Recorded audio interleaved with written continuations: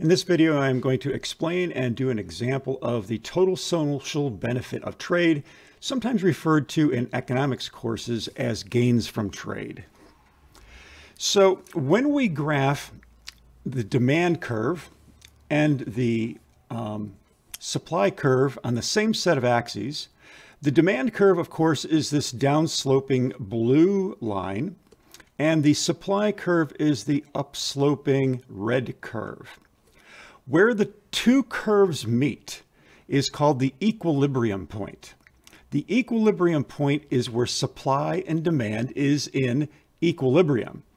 Now, what that means is that at the equilibrium price, which would be over here on the vertical axis, at the equilibrium price, the quantity that consumers demand is exactly equal to the quantity that producers are willing to supply. And so everything is in equilibrium. Well, at the equilibrium point, if we take a look at consumer surplus, which we talked about in a previous video, the consumer surplus is represented by this blue area, which is the area below the demand curve, but above the price line, which is now the equilibrium price. The producer surplus is the area above the supply curve, but below the equilibrium price line, which is represented by this kind of brownish area. Well, if we combine the consumer surplus with the producer surplus, we have what are called the social benefits of trade. So remember, the consumer surplus is a positive thing for consumers. Consumers are spending less money than they were willing to spend, so they are saving money. Producers are also benefiting at this because the producers are earning more revenue than they were willing to accept. They were willing to produce for less revenue, but they are gaining more revenue. So producer surplus is a positive thing. Consumer surplus is a positive thing. And so this is the total social benefit of trade, or sometimes referred to as the gains from trade. All right, let's do an example of determining the equilibrium point and the gains from trade. First of all, the formula that we're going to use for social benefit of trade is this integral.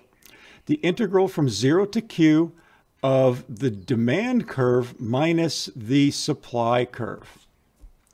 Now, the reason for that is if we go back to this graph here, the total gains from trade or social benefit is the total blue area and the brown area.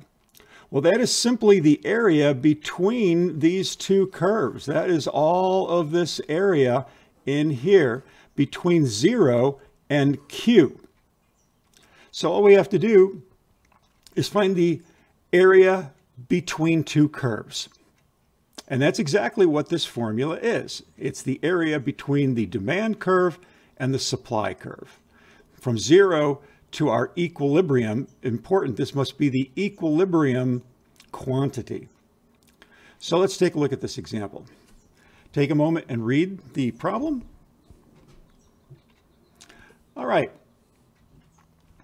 If we go to Desmos and we graph the demand curve, you're going to get something that looks somewhat like this.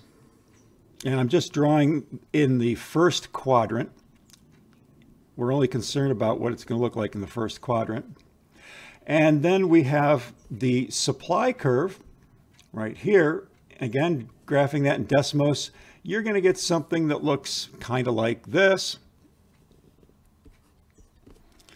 And the equilibrium point is where these two graphs cross. So the equilibrium point is this point right here. And Desmos will tell you what that point is. That point on the x-axis is 1, and on the y-axis is 9. So in other words, it has the ordered pair 1, 9. So the quantity is 1 and the price is 9. Okay, so our we found, number one, we found the equilibrium. We found Q. Q is equal to 1. That is the equilibrium quantity. The equilibrium price, just for the heck of it, is P equals 9. The consumer surplus is this area up here. The producer surplus is this area down in here. We can find the social benefits of trade by creating the integral from 0 to Q, which is 1. The top curve then is going to be our demand curve. That's 12 minus 3Q squared. The bottom curve is our supply curve, which is 4Q plus 5. And we're going to integrate with respect to Q. Before we do that, however, we can clean this up a little bit. We've got 12 minus 5, which is 7. So we've got 7. Then we have a minus 4Q and a minus 3Q squared. All right, so there is our integral. We can now integrate this. And so we're going to integrate with respect to Q. So we have 7Q minus 4Q squared over 2 minus 3Q cubed over 3, integrated from 0 to 1. And of course, this cancels with that cancels with that, and we get a 2 here.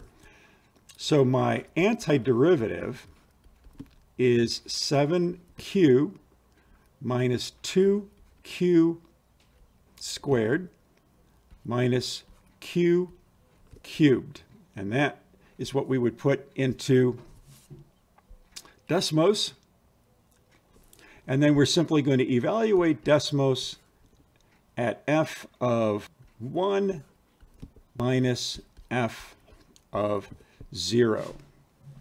And when you do that, that would be simple enough to just do by hand. You don't have to do it by hand. When you put 1 in all of these, f of 1 is going to be 7 times 1 is 7. 1 squared is 1 minus 2 minus 1. So that's going to be 7 minus 3, which is 4. And then putting 0 in for all of these, you're going to get 0, so 4. So the total gains from trade is 4. And that is basically how you do gains from trade problems.